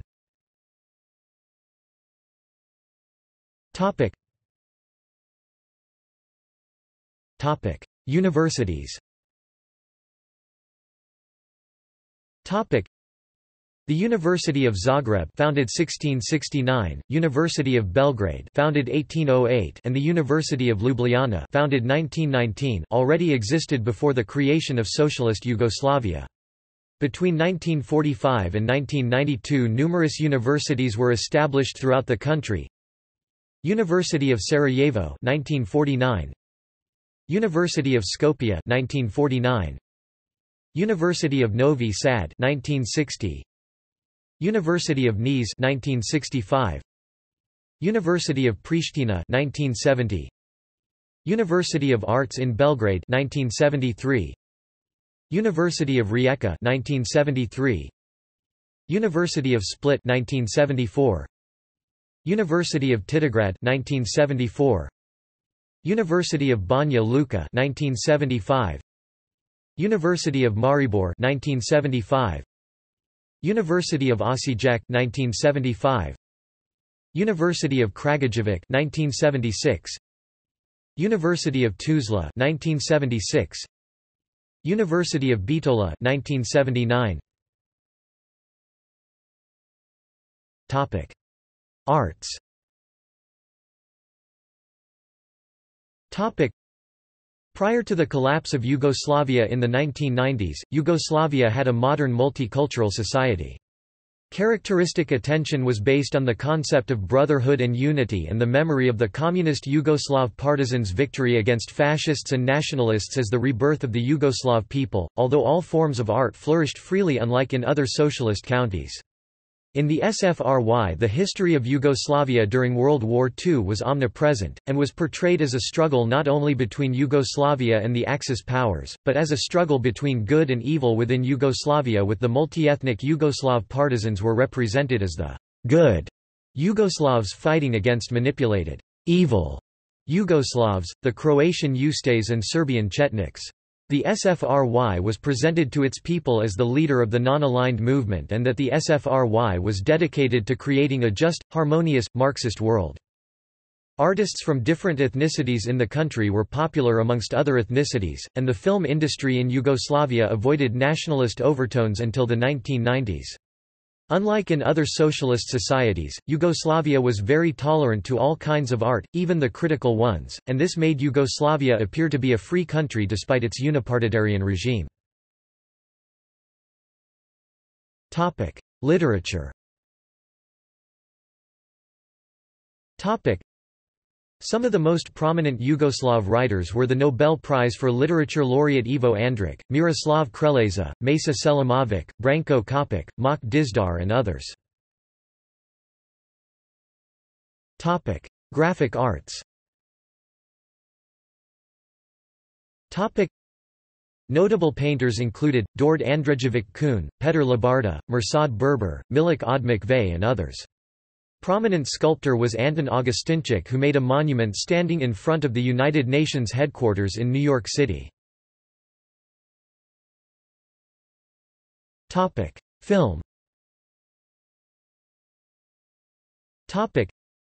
The Yugoslav cinema featured notable actors Danilo Stojković, Ida Kravanja, Ljuba Tadić, Fabijan Sovagović, Mirko Bogataj, Mustafa Nadarević, Bata Zivojinović, Boris Dvornik, Ratko Polić, Ljubisa Samardžić, Dragan Nikolić, Pavle Vujicic, Arnold Tovornik, Volaja Pir, Mira Banjak, Stevo Zigan, Voja Brajović, Ivo Ban, Miki Manojlović, Svetlana Baković, Miodrag Petrović Skalja, Zoran Radmilović, Spela Rosen, Josif Tadić, Milan Gutovic, Milena Dravic, Milena Zapanzic, Beckham Femu, Neda Arnaric, Janis Skof, Rade Serbedzija, Mira Furlan, Ina Begovic and others. Film directors included, Amir Kusturica, Dusan Makavejev, Dusa Pakaj, Goran Markovic, Lordan Zafranovic, Goran Paskaljevic, Zivojan Pavlovic and Haradin Kravac. Many Yugoslav films featured eminent foreign actors such as Orson Welles, Sergei Bondarchuk, Franco Nero and Yul Brynner in the Academy Award-nominated The Battle of Neretva, and Richard Burton in Sutjeska. Also, many foreign films were shot on locations in Yugoslavia including domestic crews, such as Force 10 from Navarone, Armor of God, as well as Escape from Sobibor. Music.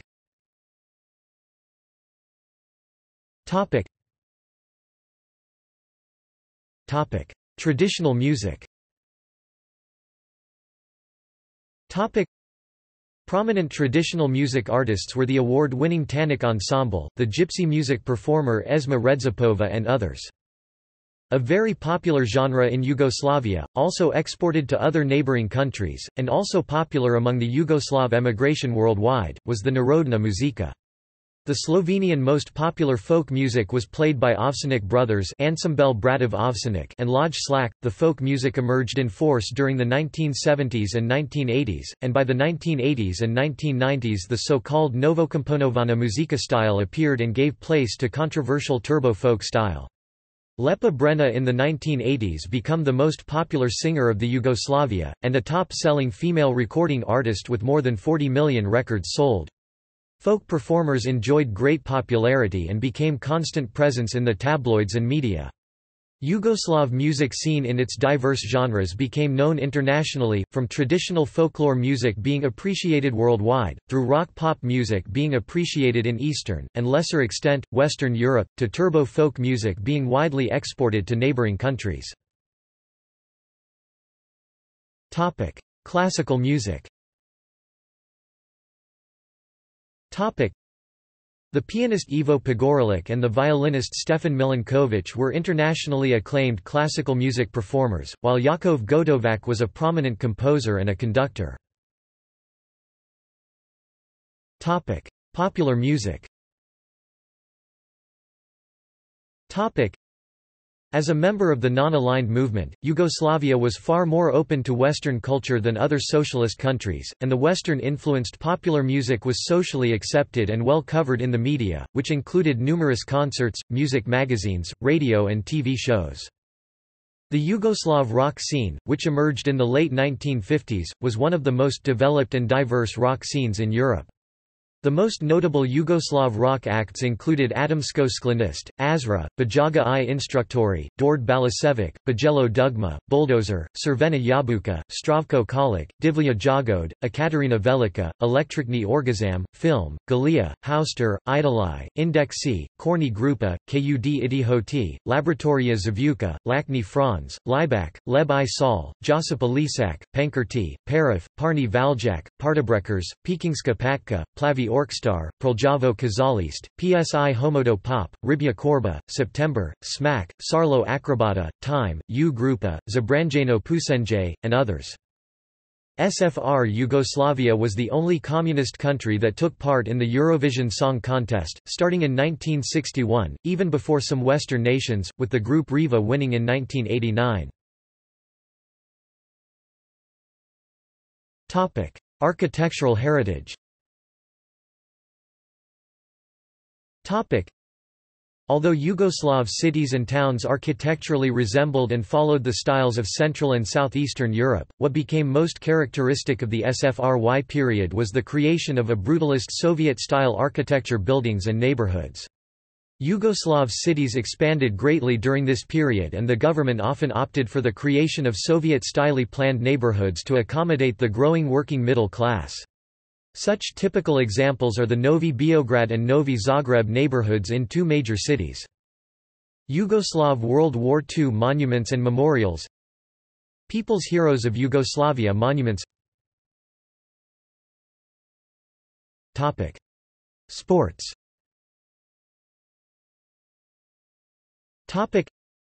FPR, SFR Yugoslavia developed a strong athletic sports community, notably in team sports such as association football, basketball, handball, water polo, and volleyball. Football. The country's biggest footballing achievement came on the club level, with Red Star Belgrade winning the 1990–91 European Cup, beating Olympique de Marseille in the final played on 29 May 1991. Later that year, they became world club champions by beating Colo Colo 3–0 in the Intercontinental Cup. Earlier, Red Star had already been 1979 UEFA Cup finalist. Another Belgrade-based club, Partizan, had been 1966 European Cup finalist, and Dinamo Zagreb an 1966–67 Inter-Cities Fairs Cup winner. Besides, Selec Zenica 2, Red Star Belgrade, Vojvodina, Partizan, Iskra Bugojno and Borac Banja Luka won the Mitropa Cup, and Velez Mostar, Rijeka, Dinamo Zagreb and Radnički Niš, each won one Balkans Cup. On the national team level, FPR, SFR Yugoslavia qualified for 7 FIFA World Cups, with the best result coming in 1962 in Chile with a fourth-place finish, equalizing the result Kingdom of Yugoslavia archived in 1930. The country also played in 4 European Championships. The best results came in 1960 and 1968 when the team lost in the finals, in 1960 to Soviet Union and in 1968 to Italy. Yugoslavia was also the first non-Western European country to host European Championship, it was in the UEFA Euro 1976. Additionally, the Yugoslav Olympic team under 23 won gold at the 1960 Olympics in Rome after previously getting 3 silvers consecutively, 1948 in London, 1952 in Helsinki, and 1956 in Melbourne, as well as a bronze in 1984 in Los Angeles. In the youth category, Yugoslavia under-20 team qualified for just 2 FIFA U20 World Cups, back then known as FIFA World Youth Championship, but one in 1987 in Chile, while the Yugoslav under-21 team qualified for 4 UEFA European under-21 football championships, winning the inaugural edition in 1978 and coming runners-up in 1990.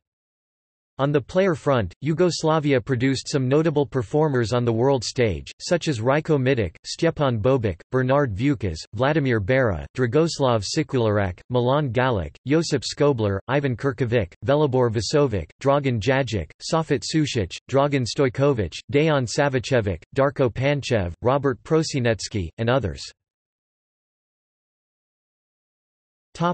Basketball. Unlike football, which inherited a lot of its infrastructure and know-how from the pre-World War II Kingdom of Yugoslavia, basketball had very little prior heritage.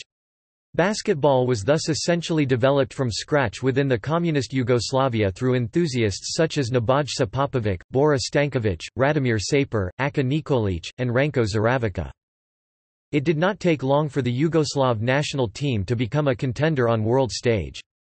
The country's most notable results were winning 3 FIBA Basketball World Cups in 1970, 1978, and 1990, a gold medal at the 1980 Olympics in Moscow, in addition to 5 European Championships, 3 of them consecutively 1973, 1975, and 1977, followed by 2 more consecutive ones in 1989 and 1991. Furthermore, at the club level, Yugoslav clubs won the European Champions' Cup, the continent's premier basketball club competition, on 7 different occasions: KK Bosna in 1979, KK Cibona in 1985 and 1986, Jugoplastika Split in 1989, 1990, and 1991, and KK Partizan in 1992. Notable players included Radivoj Korak, Ivo Danu, Kresimir Kosic, Zoran Slavnik, Dražen Dalipagic, Dragan Kikanovic, Mirza Delibasic, Dražen Petrovic, Vladi Divac, Dino Rada, Toni Kukoc, and Zarko Paspalj. Water polo. Water polo is another sport with strong heritage in the era that predates the creation of communist Yugoslavia. Throughout the 1950s and early 1960s, the Yugoslav national team had always been a contender, but never quite managed to make the final step. It was in the 1968 Olympics that the generation led by Mirko Sandic and Ozran Banisic finally got the gold, beating Soviet Union after extra time. The country won 2 more Olympic golds, in 1984 and 1988. It also won 2 World Championship titles, in 1986 and 1991, the latter coming without Croatian players who by that time had already left the national team. And finally the team won only 1 European Championship title, in 1991, after failing to do so for previous 40 years during which it always finished second or third. The 1980s and early 1990s were the golden age for Yugoslav water polo, during which players such as Igor Milanovic, Perica Bukic, Veselin Duho, Deni Lusic, Dubravko Simic, Milorad Krivokapic, Aleksandar Sostar, etc. established themselves as the best in the world. Handball. Yugoslavia won 2 Olympic gold medals 1972 in Munich. Handball returned as an Olympic sport following a 36-year absence, and 1984 in Los Angeles. The country also won the World Championships title in 1986. SFR Yugoslavia never got to compete at the European Championship because the competition got established in 1994. Veselin Vujovic was voted World Player of the Year in 1988, first time the vote was held, by IHF. Other notable players over the years included Abbas Arslanagic, Zoran Tuta Živkovic, Branislav Pekrajic, Zlatan Arnautovic, Mirko Basic, Jovica Alezovic, Mila Isakovic, etc. On the women's side, the game also yielded some notable results. The women's team won Olympic gold in 1984 while it also won World Championship in 1973. Just like Veselin Vujovic in 1988 on the men's side, Svetlana Kitic was voted the World Player of the Year for the same year. There was great enthusiasm in Yugoslavia when Sarajevo was selected as the site of the 1984 Winter Olympic Games. Individual sports. SFR Yugoslavia also managed to produce a multitude of successful athletes in individual disciplines. Tennis had always been a popular and well-followed sport in the country. Still, due to lack of financial means for tennis infrastructure and support of individual athletes, the participation rates among the Yugoslav youngsters for tennis were always low compared to other sports. All this meant that talented players determined to make it to pro level mostly had to rely on their own families rather than the country's tennis federation. Yugoslav players still managed to produce some notable results, mostly in the women's game. In 1977, the country got its first Grand Slam champion when clay court specialist Mima Jaušević won at Roland Garros, beating Florinta Mihai. Jaušević reached 2 more French Open finals in 1978 and 1983, but lost both of them.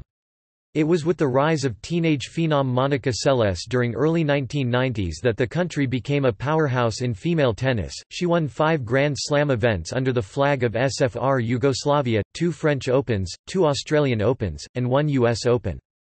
She went on to win 3 more Grand Slam titles under the flag of FR Yugoslavia, Serbia and Montenegro, as well as yet 1 more Grand Slam after immigration to the United States. In men's tennis, Yugoslavia never produced a Grand Slam champion, though it had 2 finalists. In 1970, Željko Franjelović reached the French Open final, losing to Jan Kodes.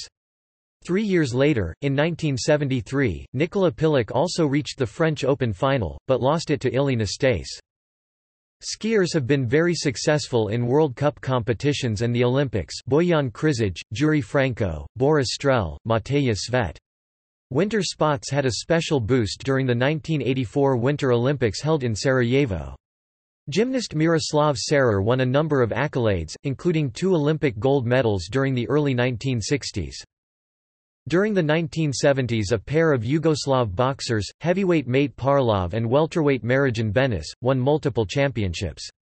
During the late 1970s and into the 1980s, their results were matched by heavyweight Slobodan Kakar. For many years, Yugoslavia was considered the second strongest chess nation in the world after the Soviet Union. Arguably the biggest name in Yugoslav chess was Svetozar Gligoric, who played in 3 candidates tournaments between 1953 and 1968 and in 1958 won the Golden Badge as the best athlete in Yugoslavia. National anthem.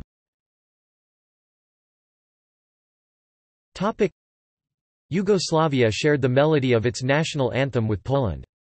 Its first lyrics were written in 1834 under the title, Hey, Slavs, Hej, Sloveni, and it has since served as the anthem of the Pan-Slavic movement, the anthem of the Sokol physical education and political movement, and the anthem of the World War II-era Slovak Republic, Yugoslavia, and Serbia and Montenegro. The song is also considered to be the second, unofficial anthem of the Slovaks. Its melody is based on Mazurek Dubrovskiego, which has been also the anthem of Poland since 1926, but it is much slower and more accentuated. Legacy. The present-day states which succeeded Yugoslavia are still today sometimes collectively referred to as the former Yugoslavia. These countries are, listed geographically from northwest to southeast: Slovenia since 1991, Croatia since 1991, Macedonia since 1991, Bosnia and Herzegovina since 1992, Federal Republic of Yugoslavia, Serbia and Montenegro 1992 to 2006, Serbia since 2006, Kosovo since 2008, independence disputed, Montenegro since 2006. They are also sometimes referred to as the Yugosphere, or shortened as XU, XU or XU. Remembrance of the time of the joint state and its perceived positive attributes is referred to as Yugo-nostalgia. People who identify with the former Yugoslav state may self-identify as Yugoslavs. All of the successor states are candidates for European Union membership, with Slovenia and Croatia already having joined. Slovenia joined in 2004, and Croatia followed in 2013. Macedonia, Montenegro and Serbia are official candidates. Bosnia and Herzegovina has submitted an application and Kosovo has not submitted an application but is nevertheless recognized as potential candidate for a possible future enlargement of the European Union. All states of the former Yugoslavia, with the exception of Kosovo, have subscribed to the Stabilization and Association process with the EU. EULEX, European Union Rule of Law Mission in Kosovo, is a deployment of EU police and civilian resources to Kosovo in an attempt to restore rule of law and combat the widespread organized crime. Net population growth over the 2 decades between 1991 and 2011 was thus practically zero, below 0.1% p.a., on average. Broken down by territory, the successor states of Yugoslavia continue to have a population growth rate that is close to zero or negative. This is mostly due to emigration, which intensified during and after the Yugoslav wars, during the 1990s to 2000s, but also due to low birth rates. More than 2.5 million refugees were created by the fighting in Bosnia and Kosovo, which led to a massive surge in North American immigration. Close to 120,000 refugees from the former Yugoslavia were registered in the United States from 1991 to 2002, and 67,000 migrants from the former Yugoslavia were registered in Canada between 1991 and 2001. Topic notes and references. Topic notes references. Topic source. Topic Pavlovich, Stephen K. 2002. Serbia, The History Behind the Name. London, Hurst and Company. Topic external links. Topic orders and decorations of the SFRY. List of leaders of SFRY. Yugoslavia Archive at Marxists.org. Yugoslavia's Self-Management by Daniel Jakopovich. Yugoslavia, The Outworn Structure. CIA report from November 1970. CWIHP at the Wilson Center for Scholars, primary document collection on Yugoslavia in the Cold War.